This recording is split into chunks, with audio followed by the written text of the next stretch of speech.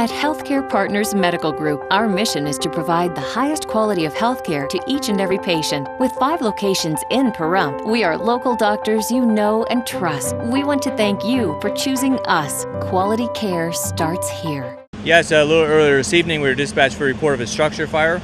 Upon arrival, we did find, in fact, a small residence that has actually a detached garage and another structure in close proximity. There was smoke showing from the front of the building. Upon the investigation at 360, we found heavy fire conditions at the rear. And we also found a number of dogs both in and outside the residence, a total count of 12, as well as a handicapped resident confined to a wheelchair. So our early stages were life safety, removing the patient or the occupant from the area, as well as capturing the dogs and removing them from the residence. The resident herself was not really wanting to leave the area of the fire? Sure, she was very reluctant to leave the area of the fire because of the fact that she has a very close attachment to her 12 dogs. And but after some convincing and the fire quickly surrounding the area where she was located, she did relent, came outside, which allowed us to remove the dogs safely and put them with her. And then it also gave the crews the opportunity to go in and rescue the remaining dogs. All 12 were removed tonight, and it appears, if anything, there's just some small injuries to the dogs. You yourself were first on scene, so it was kind of you alone doing this.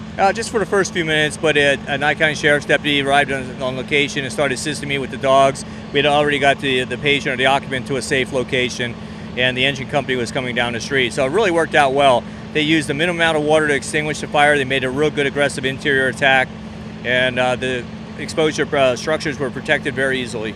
This is her main residence? It is. She actually is the owner of the property. She lives in that portion, and then she rents out the remaining.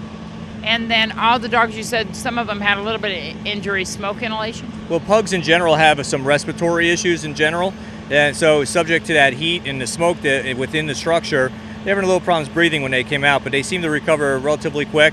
We also had the animal control was here with us assisting, so they're keeping a close watch on them this evening. Now, they were looking around the area for loose dogs? Yeah, there was one that was unaccounted for a short while, but we did in fact find him. He's just he was black in color, which kind of blended into the environment. There you go. Do we know what started the fire? Yes, it appears that it's a malfunction of a piece of equipment, electrically related, located between 2 large appliances. And Valley Electric is on scene. Are they going to be able to isolate that area, and is she still going to be able to live in the residence? The area has already been isolated by the fire crews. They went in and secured the power to that particular structure. And her herself is on an oxygen tank, right? Yeah, she was on a portable oxygen, was affixed to her wheelchair. So is she going to be able to return then? She will not be able to return to this structure this evening, so we're working with her now to see if she needs assistance.